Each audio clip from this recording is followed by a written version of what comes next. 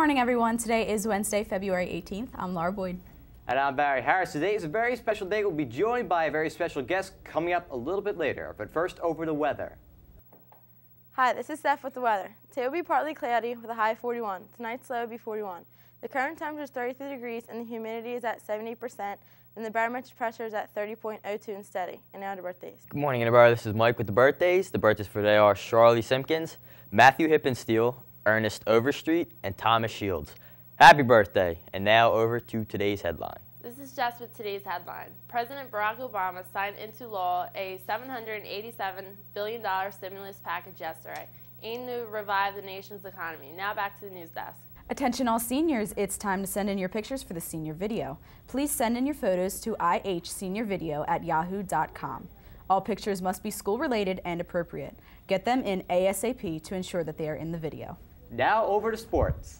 Good morning. This is Allie and Jim with today's sports. The Sixers lost to the Pacers last night 100-91. They play again tonight at home at 8 o'clock against the Nuggets. There will be a dodgeball tournament on Friday, February 20th. Admission price is $1 and all proceeds go to the SPCA. Also, all team money is due by tomorrow. That's it for sports. Now into the news desk. Mr. Congressman, good afternoon. It's good to have you with us. Good to be here, Barry. Okay, let's get right to the big issue. The American Recovery and Reinvestment Act, there are many components, 1,000 pages worth. So which parts are going to be of benefit to the Delaware Valley? What's going to be of importance right off the bat is the amount of money that's going to go directly to the school districts and to the hospitals, because we're giving Governor Rendell monies that he can immediately pay, that he's unable to pay, in order to give the bills revenue that for Crozier and others, and schools that are laying off teachers or custodians. So that's going to be the immediate benefit, is to help stop the hemorrhaging of jobs that's occurring. Second benefit is going to be the construction that's in there. We have 319 projects in Pennsylvania writ large. We've got about, and I sent out a press release a few days ago, identifying about 40 of them in our immediate area in my district and around it, where you can get people in a fairly short period of time working on construction. The key here is, in the first year, it's going to stop some of the hemorrhaging of jobs. We're still going to go to about 9.5%, 10% unemployment, but it won't be 12 or 13. And then by the second year, 2010, it'll kickstart that economy a bit more. So by the beginning of 2011, we'll be back to a gross domestic product of approximately 2007. And then we're off and we're running.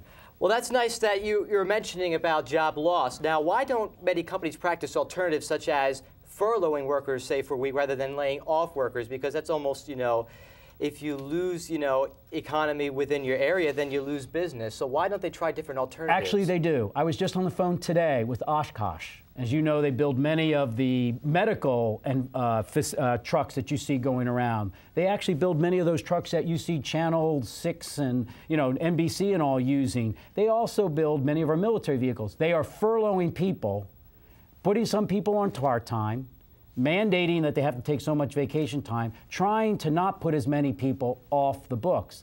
The problem they have is that by their loans that they already have, they have to keep so many dollars in reserve to make sure that the banks have confidence they'll pay their bills. But as you know, the stock market's plummeted.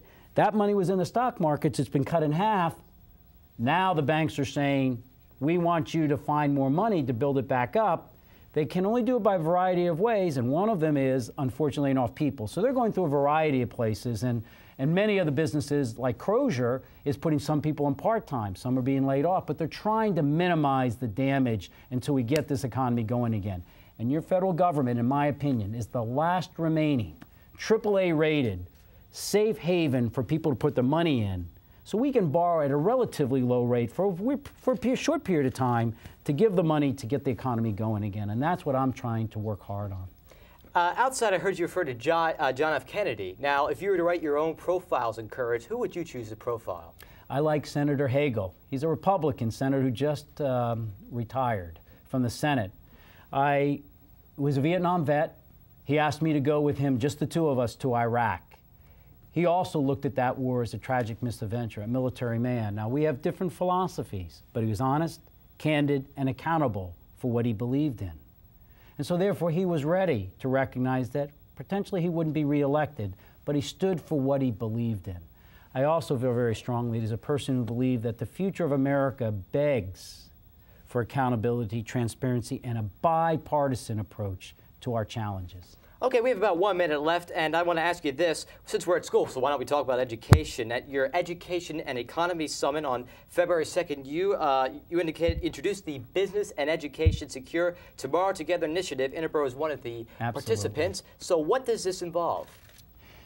Dr. Lois Snyder, you have a wonderful superintendent who's been the leader on this. We have 4 school districts where we are taking companies, and we have approximately 25, and workforce, like union representatives, others, that will come into the middle schools and let the students at that age know that America was built not just on the PhDs, but on those who use their hands. And increasingly in our new economy, their minds and their hands, the manufacturers of the world, the artisans. And so we're trying to make sure everyone understands at that level that, look, science and math is as important for today's welder as it is for a PhD student. Why? Did you ever go to a community college and see how they do welding? You don't just light the arc, lay the bead, and lay it down like I had them in the Navy 35 years ago.